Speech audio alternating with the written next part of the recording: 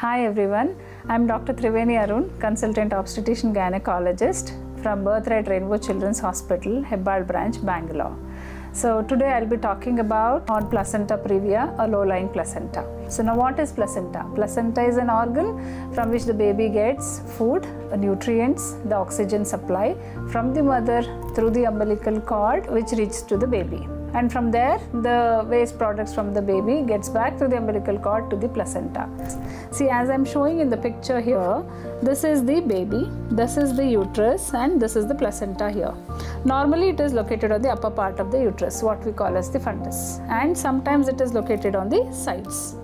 So, this is how normally the placenta is situated. But in some women, it will be located in the lower part of the uterus, that is the neck of the womb of the uterus. That is what is called as placenta previa or the low-lying placenta.